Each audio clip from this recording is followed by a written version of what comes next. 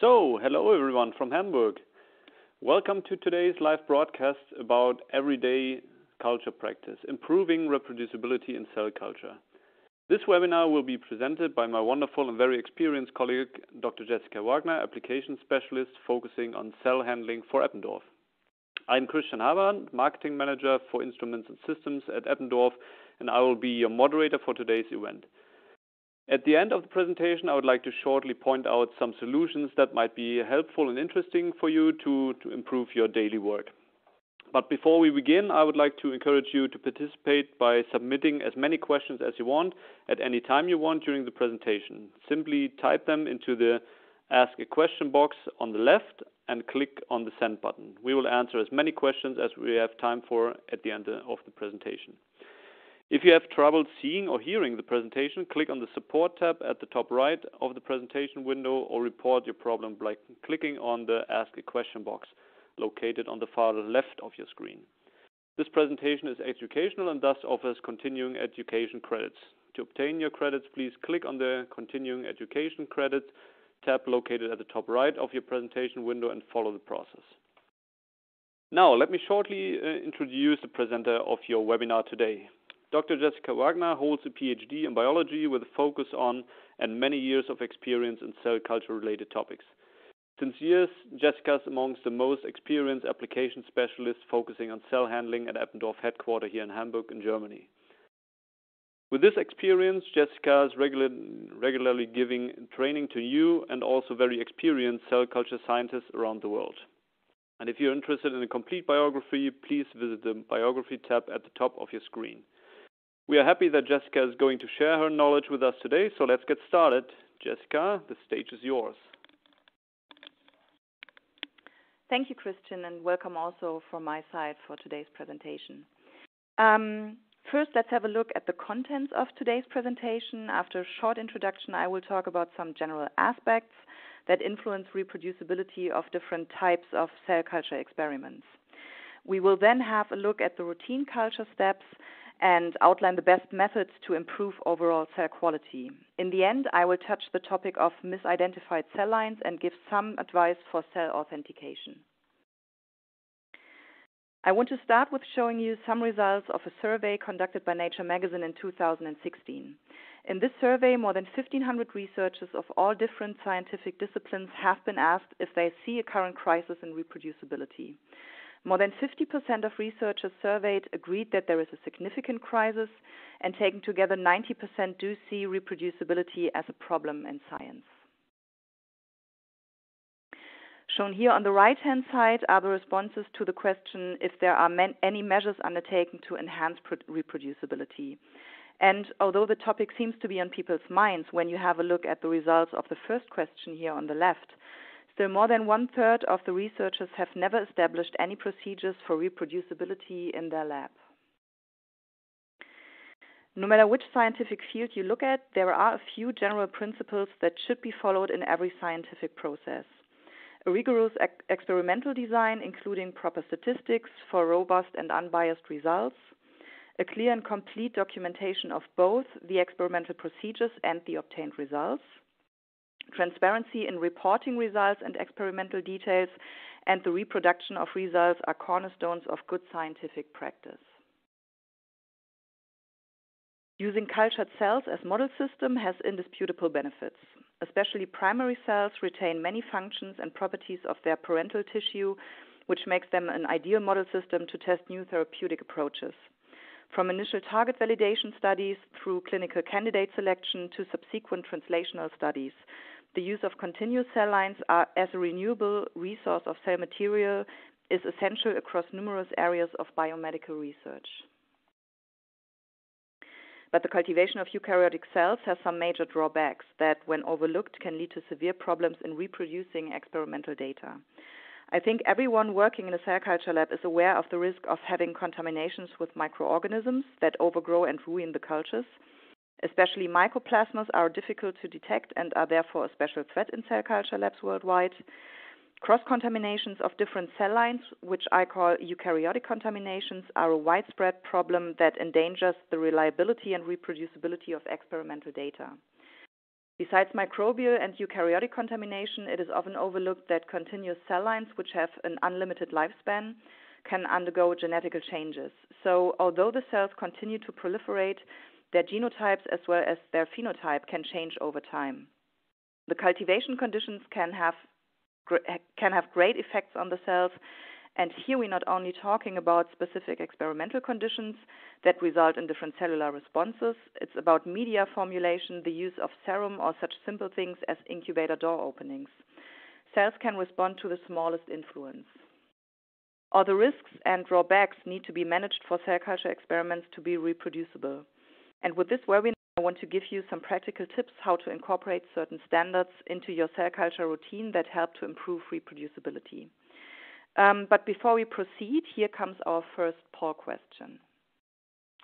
You will see it's a very general one. The question is, do you think that cell culture experiments are more difficult to reproduce than others? And the answers you can click on are yes, no, or I don't know. And we will wait a couple of seconds until the answers are coming in. So again, do you think that cell culture experiments are more difficult to reproduce than others? Yes, no, or I don't know.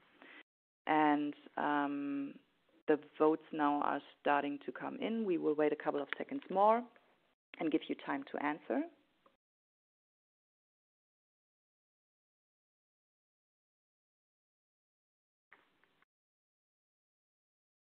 Okay, I still see answers coming in, so we will wait a bit more.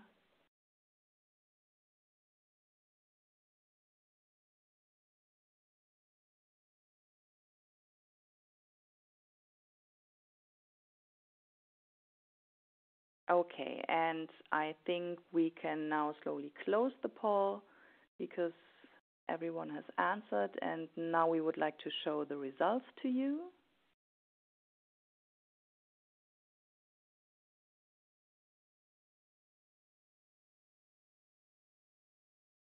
So I hope that you can now all see the results. And so more than half of you, 55% is, or 54% is saying yes, 30% does not think that cell culture experiments are more difficult to reproduce, and 16%, almost 17%, is not sure about it. Okay, thank you for participating.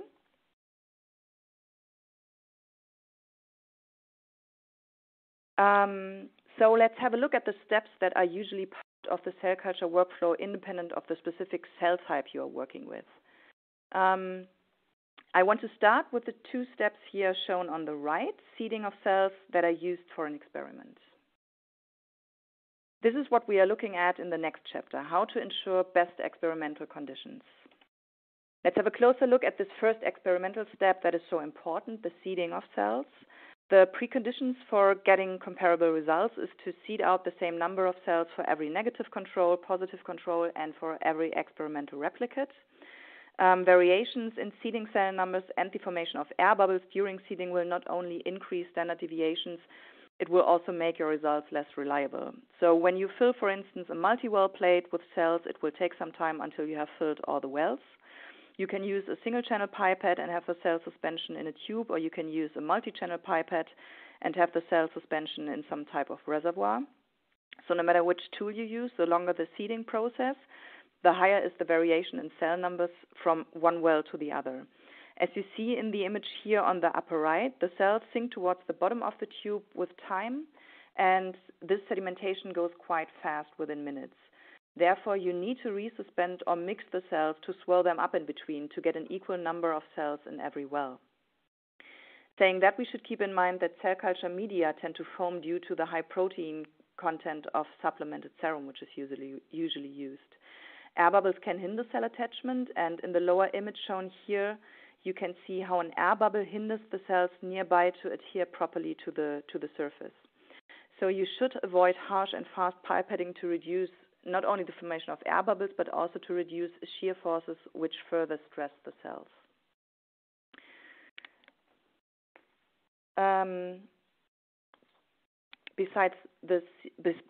besides seeding an equal cell number in each dish or well, you also want a homogeneous distribution of the cells. So on the lower left image, you see what happens if you pre-fill the vessel with medium and add the cells, and that's it. The cells mainly adhere in the middle where you have brought them in. And there are different techniques how you can disperse the cells evenly. Some people use a figure-8-like movement. Others prefer a cross-like movement of the plate or the dish. And as you can see here, both techniques lead to a better distribution of the cells. But the smaller the diameter of the culture vessel, the less liquid movement you have. So instead of pre-filling the vessels with medium and adding the cells in a second step, you can first dilute the cell suspension to the desired concentration in a tube, so preparing a kind of master mix, and then add the complete volume in one step.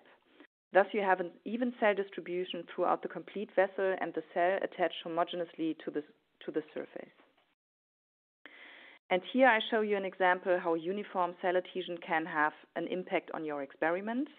In these experiments, we transfected cells with a GFP expression construct and imaged them later on. And as you see in these images, transfection efficiency is sensitive to cell density. The optimum for transfection is a medium density, and when you have an evenly distributed cell layer, you have a uniform transfection efficiency. And as you can see in this quantification, in the areas with medium density, you have the highest transfection efficiencies. In this experiment, it was between 50 and 60%. In the dish with the uneven distributed cells, the efficiency varied between 26 and 56%, which in total gives you a lower transfection success rate and a much higher standard deviation. Another example how the handling of cells can influence your experimental outcome is the pipetting technique in cell-based assays. In this graph here, you see the results of a cell viability assay. Each column represents one row of a 96-well plate. The aim was to seed an identical number of cells in each well. 2 rows were left out for blanks. The cells were seeded with a manual 8-channel pipette, and after 24 hours, the number of viable cells was determined using a colorimetric assay. In rows 1 to 5, you see varying cell numbers in the wells and therefore quite high standard deviations. Here the user did not mix the cell suspension between pipetting each row, so the cells sedimented in the reservoir with time, and in addition, the pipette was held in different angles and heights during aspiration. In rows 6 to 10, you see the results with mixing the remaining cells before pipetting each row, aspirating at constant height and in upright position. So taken together, these data show that the pipetting technique has a big influence on the results. And besides the technique, the other thing that can affect results of an assay are the so-called plate position effects. If you work with 96-well plates, the usual volume you use is 100 to 200 microliters per well. During longer incubation periods, evaporation can become a critical factor with this small volume, especially in the outer wells, because here the wells are not surrounded by other wells with warm liquid inside. The evaporation becomes more severe. This is a phenomenon that we call the edge effect. So the outer wells of the plate cannot be used because the evaporation leads to different cellular responses. What you can do to avoid this effect is to fill the outer wells only with medium or PBS to insulate the inner wells. And if you do that, you can avoid the edge effect, but you reduce the number of usable wells to 60, which is a loss in capacity of 38% per plate. The Eppendorf cell culture plate has a surrounding mold that can be filled with liquid, and thus the outer wells get insulated and the evaporation effects are minimized. And here we measured how effectively the edge effect is reduced in the Eppendorf plate. Without insulation, the evaporation in standard cell culture plates can go up to 15, almost 20%. And again, if you think about a volume of 100 to 200 microliters per well, and you want to test maybe different concentrations of a substance, over time the evaporation will influence the concentration of the substance, and the cellular responses are not comparable anymore. And one example is shown here on the right. We did a simple proliferation assay, and you can see the various cellular responses when the outer wells are not insulated, like in the Eppendorf plate. So with insulating the outer wells, you ensure stable conditions throughout the complete plate. In addition to stable conditions in the plate, the conditions for the cells in the CO2 incubator should be as stable as possible. Every time the door of the incubator is opened, the atmosphere inside is disturbed. It is a good advice to reduce the traffic in and out of the incubator as much as possible. Only open the door when necessary and close it as soon as possible. And the incubator should have a quick recovery of CO2 and temperature levels after door opening. Some incubator brands achieve that by an overshoot, especially in temperature, but this can be harmful for the cells. So a good incubator is able to recover temperature and gas level within a few minutes after door opening and without any overshoot. Especially when you work with very sensitive cells or when you work in a lab where many people are sharing an incubator, it can be a good idea to have a separate incubator for maintenance, cultures, and running experiments. So you seed the cells for an experiment, do the treatment, manipulation, or whatever you want to do, and then put the cells into a separate incubator for the time of the experiment. Your colleague who must split the cells or change the medium uses the other incubator, and thus your experiment is not disturbed by fluctuations of the incubation atmosphere. So again, here is an overview of the general cell culture workflow. In the next chapter, I want to talk about some aspects, how you can improve the overall quality of your cells, because not only the experiment itself plays a role when it comes to reproducibility, also the routine steps like freezing and passaging and the cultivation itself can be a critical factor. But before we go on, I would like to start the next poll question. I'm interested in the cell types you're working with. So the answers you can click on are continuous cell lines, primary cells, or both. And again, we will wait a couple of seconds until the answers are coming in. So we are interested in the cell type you're working with, continuous cell lines, primary cells, or both.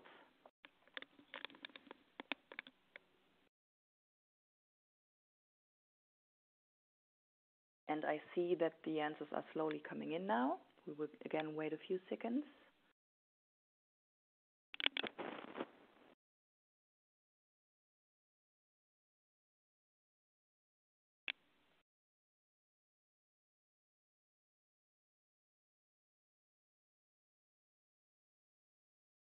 Okay, I see still some answers are coming in.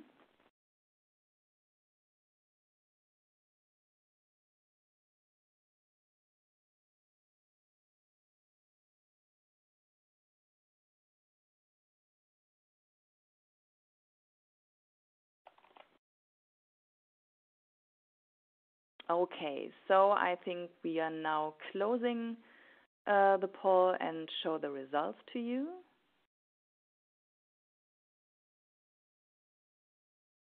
Okay, and so we see 50% of you, almost 50% is using continuous cell lines, only 10% is only using primary cells, and around 41% of you is using both continuous cell lines as well as primary cells.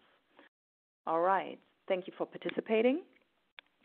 So no matter which cell types you are working with, there are some ways to optimize the routine culture steps to improve the overall quality of your cells. I want to start with the cryopreservation of cells and cell banking. So during freezing and thawing of cells, the stress factors should be minimized. Having high-quality cell stocks is your backup system and the prerequisite for reliable research. Maybe the most important point is that you make sure that you don't freeze contaminated cells and that the cell line is really the cell line you think it is. So authentication of cell lines should be performed regularly, especially when you got the cells from another lab and when you use them in long-term or subsequent studies. The cells you are working with should also be tested for Mycoplasma regularly. Filter tips give you extra safety, so they should be considered at least for such important steps like cell banking. The routine use of antibiotics is not recommended because they can mask a contamination with partially resistant bacteria. A two-stage cell banking system with a master and a working stock, like shown here on the right, provides you constantly with early passages from your cell lines. And finally, a detailed record of the cell stocks is as important as clear labeling of cryotubes. No matter what you do with a cell culture, freezing, subculturing, or seeding cells for an experiment, it is important to determine the right time point for a particular cell type. In this image, you see a typical growth curve of cells in culture, It is important to not let the cells overgrow until they are in their stationary phase and do not proliferate anymore. The optimal time point is when the cells are in their exponential growth phase, also called log phase, and this is when they are between 70 and 80% confluent. Plotting a cell growth curve like you see here and determining the population doubling time for a cell line is critical for understanding the optimal seeding density and the optimal cell concentration range for the routine subculturing of the cell line. When you launch an experiment, it is important that you can be sure that any changes in cellular behavior that you see are a direct response to an experimental stimulus. For example, you want to test how the cells react to the treatment with a certain substance. So you add the substance to your cells and see increased cell death or the proliferation rate slows down. And to evaluate a direct correlation between the changes in your cell culture and the experiment you performed, a constant culture routine is important. A growth curve provides information about cell behavior during cultivation and thus facilitates the assessment whether any biological response can be attributed to the effect of a tested factor or whether it may reflect an imbalance within the culture system itself. Another factor that has often been ascribed in literature to influence cellular behavior is the passage number. The passage number is a record of the number of times a cell culture has been subcultured. There are numerous studies giving evidence that the passage number affects a cell line's characteristics over time. It has been described that cell lines at high passage number experience alterations in morphology, response to stimuli, growth rates, protein expression, transfection efficiency, and more. So looking at all these passage number effects in different cell types described in the literature, the basic question one can think of is how many passages are too many? And before we go on, I would like to hand over this question to you and start our next poll. What do you think? How many passages can a cell line be cultured for? And the answers you can click on are not more than 20 passages, 20 to 60 passages, up to 100 passages, or the passage number has no influence on the cells. So I will read the question again. How many passages can a cell line be cultured for? Not more than 20 passages, 20 to 60 passages, up to 100 passages, or the passage number has no influence on the cells. And again, I will wait a few seconds and give you time to answer the question.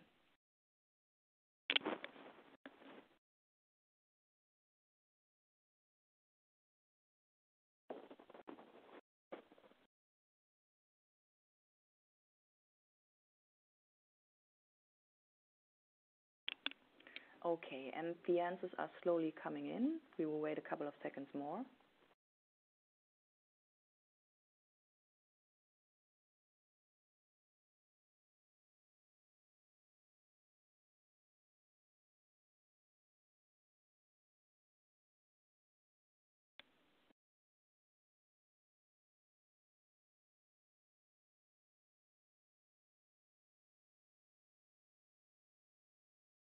Okay, and I think we can slowly close the survey now and show the results to you.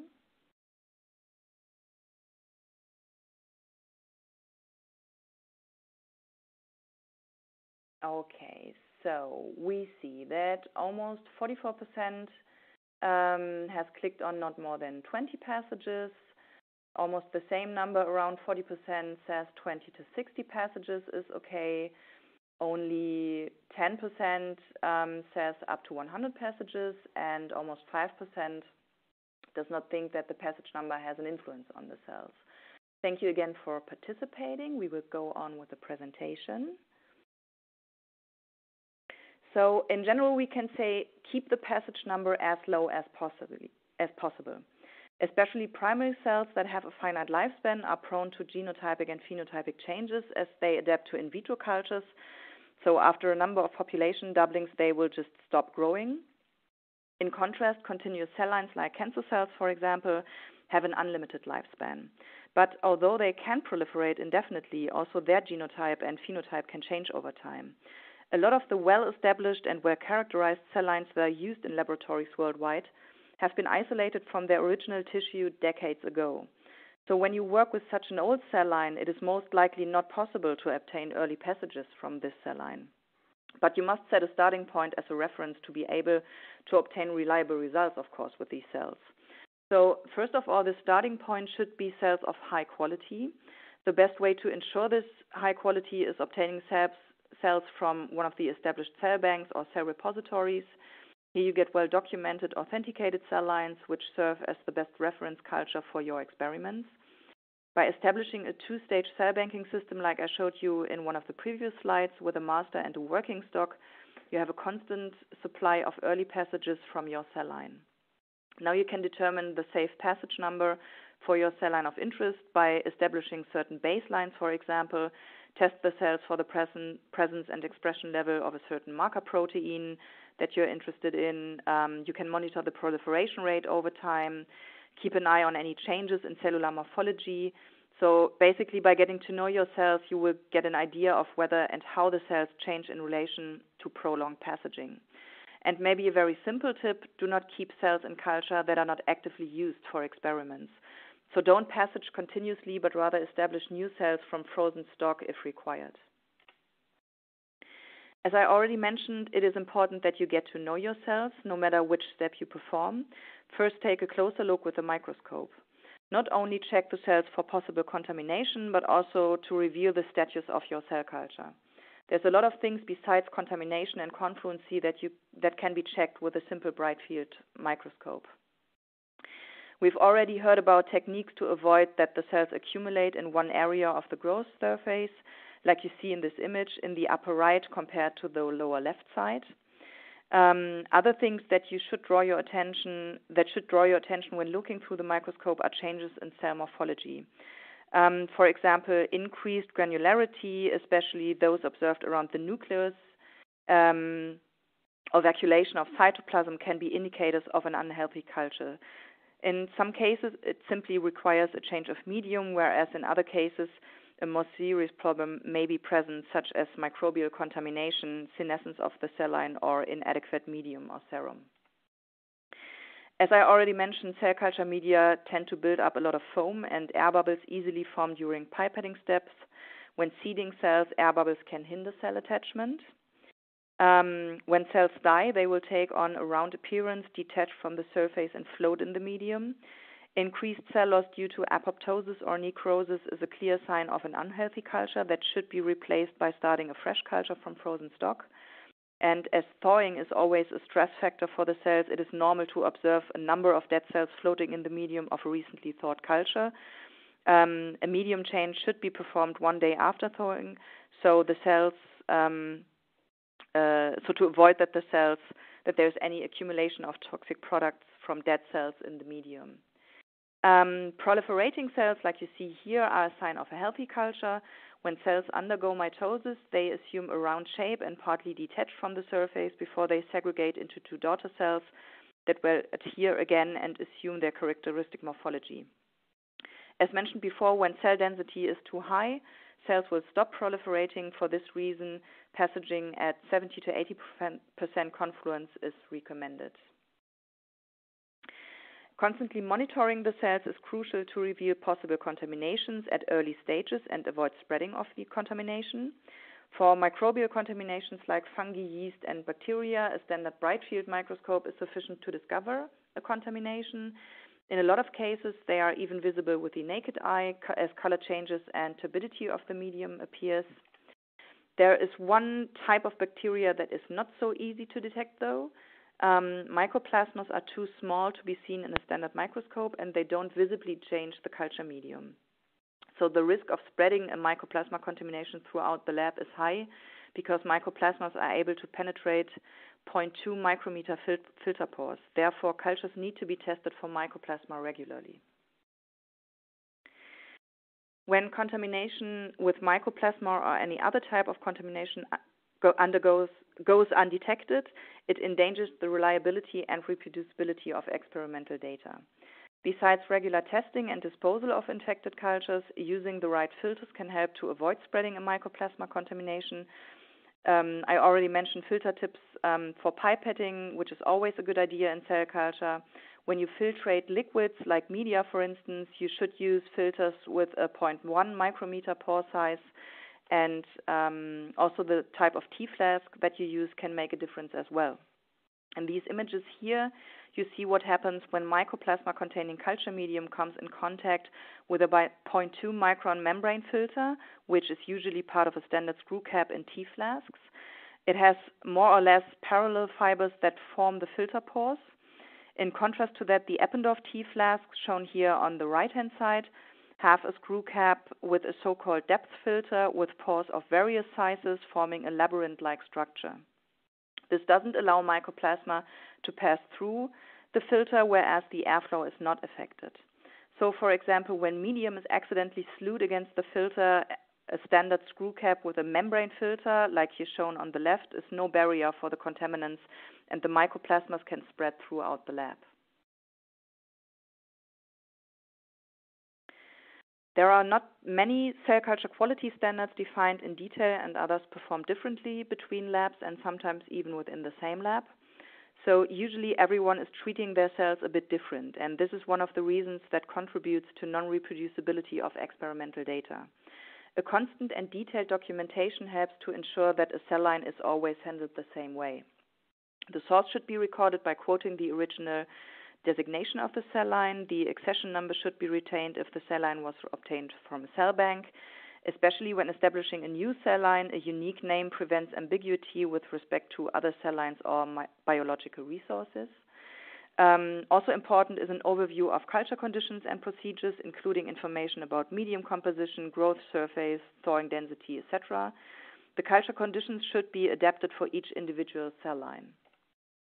Reference images of the cells at different densities help to recognize any unusual changes in cell morphology, especially when new people come to the lab or when you start to work with a new cell line. These images help to get familiar with how the cells are supposed to look like when the culture is healthy. Images with different cell densities show how the morphology can change with increasing confluency. In cell culture lab, it is common that different people take care about the cells during the week.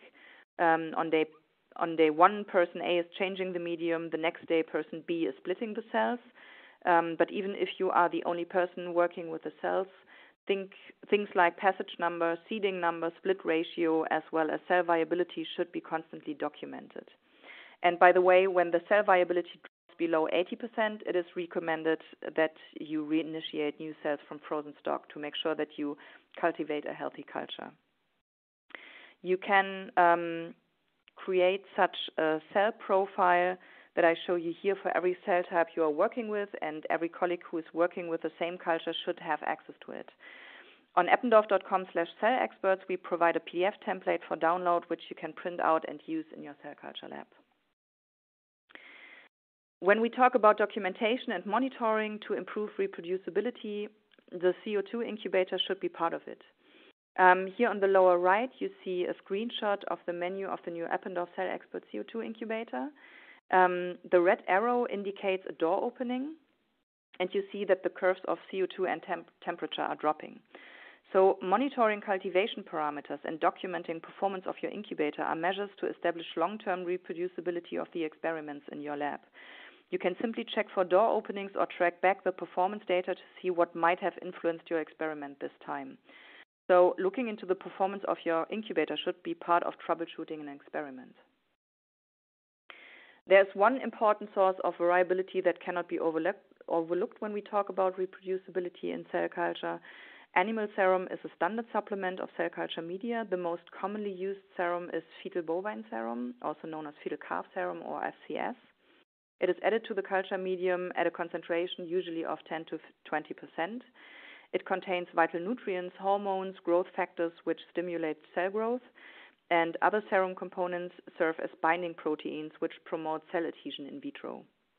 Although the use of serum is well established in cell culture, it remains the most undefined component of culture media.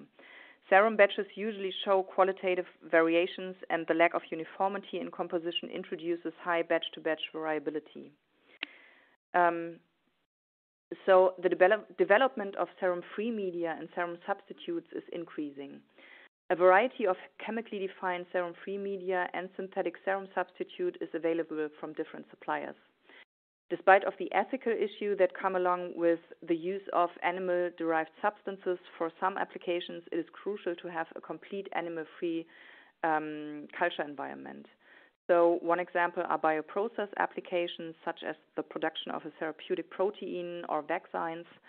Also for the cultivation of stem cells, researchers want to reassign the use of serum because stem cells are known to react very sensitive upon the slightest variation in culture conditions.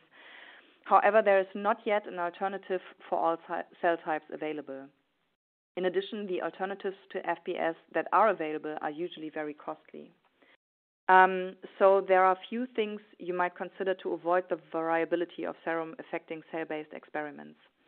It is recommended to test different serum batches for their ability to support growth of a certain cell type and to stock up on a suitable batch. It is also possible to request that serum suppliers reserve appropriate volumes of a suitable batch, and when the batch is used up, testing should be repeated to identify the next suitable one. And I want to point out here that when you test a new batch of serum and find it to increase the growth of your cell significantly, it is not necessarily beneficial for the reproducibility of previous results you obtained with these cells. So you should not simply screen for the lot that makes the cells grow fastest. As I already mentioned, for finding a safe passage number for your intended study, testing of different serum batches should be tailored for your intended use. So, for example, have a look at the expression of certain marker genes of interest and monitor cell morphology with different serum batches. And the last important point here is transparency. So when you report how you screen or test serum, you enable others to reproduce the data more easily. As already said, for some applications, it becomes more and more important to completely resign animal components from the culture system. This also includes the surface or substrate the cells are growing on. But switching from a biological surface coating to a synthetic growth surface can require some adaptation time as the cells need to get used to the new conditions. So one example would be adapting human pluripotent stem cells from biological derived laminin to a synthetic coating substrate. During the adaptation phase, it is highly recommended to change one culture parameter at a time. So first let the cells adapt to that one changed culture condition and then initiate the next change afterwards. So here you see some tips for growth surface transition specifically for human pluripotent stem cells. It is recommended to seed a higher initial cell density than usually used during routine culture. The seeding density can then be decreased, or vice versa, the split ratio can be increased progressively until complete cell adaptation on the new surface is reached. During surface transition, clump passaging should be preferred, which is a technique that is quite specific for human PSCs. So using a complete and highly nutritive medium supplement with an apoptosis inhibitor for 24 hours post-seeding facilitates the process, the transition process as well. A slightly higher occurrence of spontaneous differentiation might be observed, but will decrease to a normal level for PSC cultures after complete adaptation. A daily microscopical check will reveal morphological changes, and differentiated areas should be manually removed before passaging. When PSCs are stable on the new surface, the complete and highly nutritive medium can be gradually substituted with another, maybe synthetic medium to establish a complete defined culture system. And with this, I come to the last chapter of this webinar, misidentified cell lines. A misidentified cell line develops from a cross-contamination of two different cell lines. Usually this happens by an accident somewhere during the handling of the cells. Mislabeling of samples and inconsistent nomenclature of cell lines also contribute to this phenomenon. As soon as two cell types are mixed up, it is very hard to distinguish them. This process goes fast and it might go undetected, especially if the morphology of the cells is not drastically different. But although the phenomenon of cross-contaminated and misidentified cell lines has been recognized for more than half a century, still to date we know that 15 to 20% of all cell lines used worldwide are either cross-contaminated or misidentified. Currently, more than 500 cell lines are known to be cross-contaminated and or misidentified, and the list, unfortunately, is still growing. So misidentified or cross-contaminated cell lines are a big contributor to non-reproducible research, and therefore it's very important to check the identity of the cell lines you are working with. For human cell lines, identity testing can be performed using short tandem repeat or STR profiling. The analysis of short tandem repeats has become the standard for intraspecies identity testing of human cell lines. STR profiling can be performed in-house only if the required equipment is available. Adequate interpretation of the data requires high expertise and routine, so it can be more advisable to use a service provider for cell authentication. The development of markers for authentication of non-human cell line is still an ongoing process, and more reliable polymeric STR markers which can provide intra-species discrimination must be identified. So there are several different methods like karyotyping, isoenzyme profiling, and DNA barcoding available to detect interspecies and intraspecies cross-contaminations in cell cultures. More information is available on our website again. And with this, I will hand over to Christian again. So, thank you, Jessica, for this nice presentation. That was a lot of material that we covered here. So, before we will start with the last poll question and the Q&A session, I promised you to give you a quick overview onto new or helpful cell culture solutions that might be very helpful for your daily work, especially in regards to more reproducible results. And the first thing I would like to show you is our new CO2 incubator, the Cell Expert, which you can see here on this image. Here's a little overview of that. So it was designed for providing highly reliable culture conditions. We have optimized growth conditions, so we have temperature and CO2 recovery below 5 minutes. It comes with a fanless design and a seamless chamber, so it's easy to clean and provides you a reliable contamination protection. It also offers highly uniform temperature that is verified at 27 spots inside the incubator according to a German norm here. It comes also with a 180 degrees high temperature disinfection as a standard. Provides up to 25% more usable space due to the fanless design and has a very small footprint. It's very easy to clean, to use, and also documentation is very easy to do because we all know that documentation is not going to be less in the future. It's getting more and more. And as a special for all devices that are sold last year and this year, we offer a 5-year extended warranty for all devices that are sold this year. And if you want to learn more about the Cell Expert or see it in 360 degrees, you can go to eppendorf.com/cellexpert. The next thing I would like to show you is about our cell culture consumables. One thing I would like to point out here is our cell culture flasks, which are 100% Mycoplasma safe with a new and advanced filter technology. So when you compare the filter to standard filters, it prevents Mycoplasma to go either from the outside to the inside or from the inside to the outside.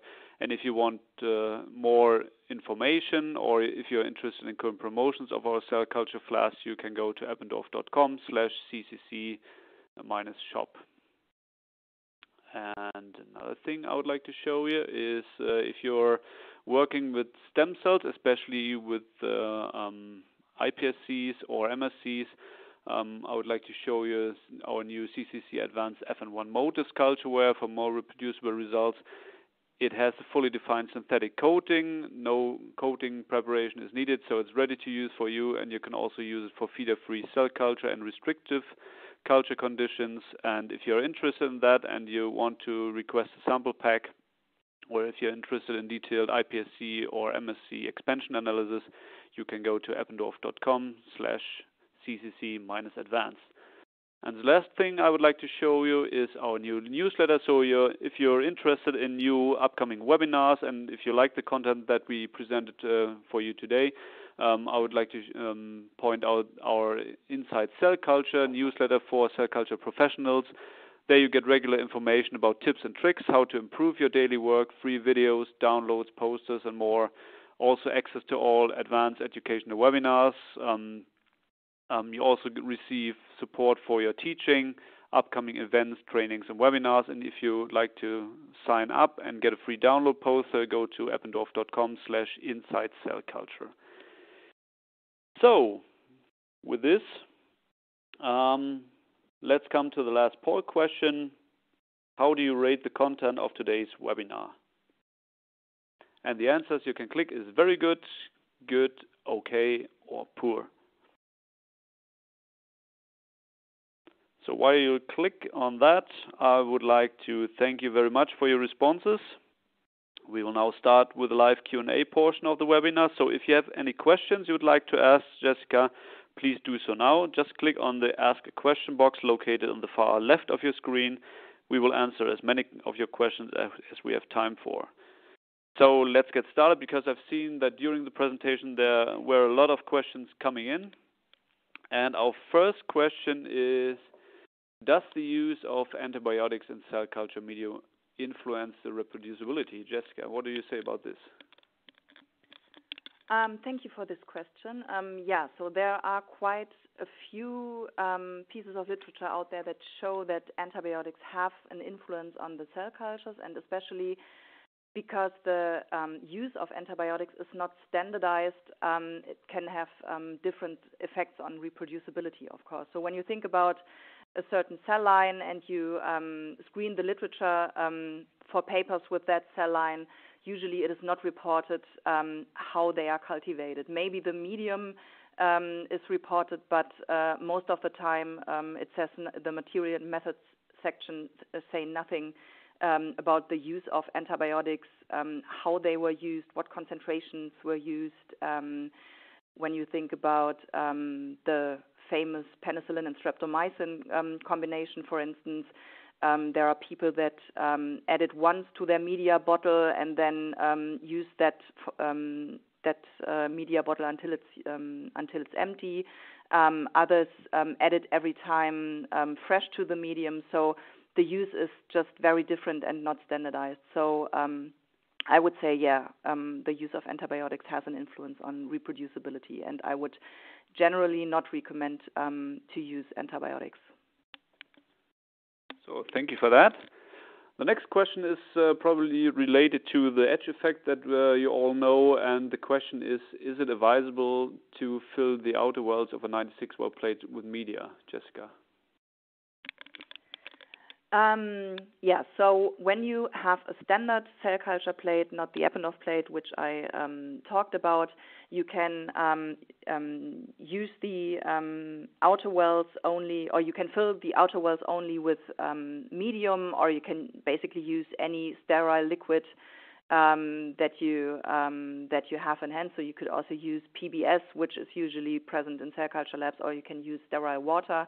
And simply to create an insulation of the inner wells. So the disadvantage if you do that is you can only use 60 wells, so only the 60 inner wells, and you cannot use the complete capacity of the plate. But thus the edge effect is definitely reduced. Yeah. Yeah, thank you. The next question is related to centrifugation and thawing. So the question is, should I centrifuge the cells right after thawing them? This will depend on the cell type you're working with. So there are some cells that are very sensitive for that centrifugation step when they are freshly thawed, and other cells are more sensitive to the DMSO that is used in the freezing medium. So if you are not sure which is the best method, I would just recommend that you try that you thaw 2 vials with the same cell concentration, and then for one you do the centrifugation step right after thawing them, and the other cryotube you just dilute with standard medium, and then you do a check of the viability 1 or 2 days after. No matter how you do it, if with centrifugation or without, I would definitely change the medium 1 day after thawing, because as I mentioned, thawing is always stress factor for the cells, so you will have more dead cells swimming in the medium that, and you will have toxic products in the medium from these dead cells. So I would definitely change the medium 24 hours post thawing, and then have it check the viability, and then decide which procedure you will apply for that cell line. And I would do it for every individual cell line differently. So I would check for every cell line that I work with. Okay, we have a lot of questions here, so we have to choose wisely, which is going to be the next question. Another interesting question that we have is what is the best way to mix cells in the reservoir? Here I would simply resuspend, so pipette a few times up and down to swirl the cells up, because this is basically more or less the only way to do it properly and to avoid any spilling. But you should not overdo it. So resuspend or pipette up and down 2, maybe 3 times, and that is sufficient, because if you do it too often, you will create shear forces which further stresses the cells, and that is not what you want to achieve. Okay, thank you for that. Next question that we have chosen is, what test do you recommend for testing for Mycoplasma? There are different test methods available, so it depends a little bit on, of course, which equipment you have access to in your lab, and how many samples do you want to test at once. How long can you wait for the test results? So I would say a PCR, for instance, is a very straightforward method, but of course it depends on if you have a cycler in your lab. What is often done, because it's a very low-cost method and very quick and easy, is DNA staining. So, for instance, DAPI staining of the cells. So this can be a good method, but only if you have a very high level of Mycoplasma contamination. So, because it cannot distinguish between Mycoplasma DNA and DNA of the cell. So if you have cell debris, for instance, in your culture, then you cannot really distinguish, is it DNA of the Mycoplasma, or is it DNA of DNA from any cell debris. So I would recommend this DNA staining only as a first step, and then maybe do a PCR afterwards. So thank you. And the next question that is just related to that is, how often would you recommend to test for Mycoplasma then? So that will depend on the lab, I would say. So it depends on how many people are working in the lab, how many people are sharing equipment, maybe also if you work in a university lab, how many not so experienced people you have, how is their status of knowledge when it comes to aseptic techniques. So I would start with a higher testing frequency, maybe once a month, and then see how the results are, and then decide if you stick to that high frequency, or if you can go to every 8 weeks. I know labs that do it every half a year and are fine with that, but it will depend on the people in your lab, on the knowledge that is there, and on the how the lab is running. So there is no recommendation, or no general recommendation to that. All right. Let's see. Another question regarding bacterial infection is, does bacterial infection always make the medium cloudy? I don't know if there may be a bacterial species that does not make the medium cloudy. So in general, I would say yes, this always happens. But of course, it depends on the status of infection. So if you only have a few bacteria, you not instantly see the medium become cloudy or the color change. So but in general, I think yes, it's always a sign of bacterial contamination when the medium becomes turbid. Thank you for this answer. I think we have another 4 minutes left, and another interesting question is, how many passages should be used for cell culture? I know it's dependent on the cell line, but what is a safe or general number of passages? Unfortunately, that was what I was trying to point out during the presentation. There is no general number of passages that is safe. So you have to consider not so much the passage number, because when you think about, I don't know, HeLa cells, for instance, the first human cell line that has been established in the early 1950s, This cell line is now 70 years old, so you cannot obtain passage 1 or 5 of these cells, or there are numerous other cell lines that are that old. So what you should more consider is the time that the cells are in culture. So for instance, when you say, okay, I cultivate not more than 20 passages, and 20 passages in my lab with my throughput means that the cells are, I don't know, in culture for 3 weeks, that would be, for instance, one thing that you can think of. But unfortunately, as I mentioned, there is no general recommendation. Passage number 20 or passage number 50 is okay. And it, as you mentioned in your question, it is cell line dependent. So as always in biology, the answer is not a clear yes or no. It's somewhere in between. So let's look for a next question. Next one is, which is more representative of cell age, passage number or doubling number?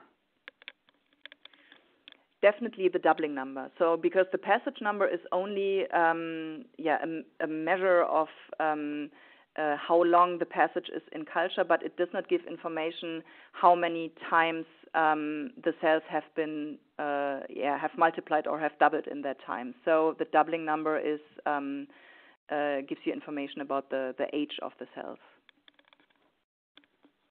Thank you for that.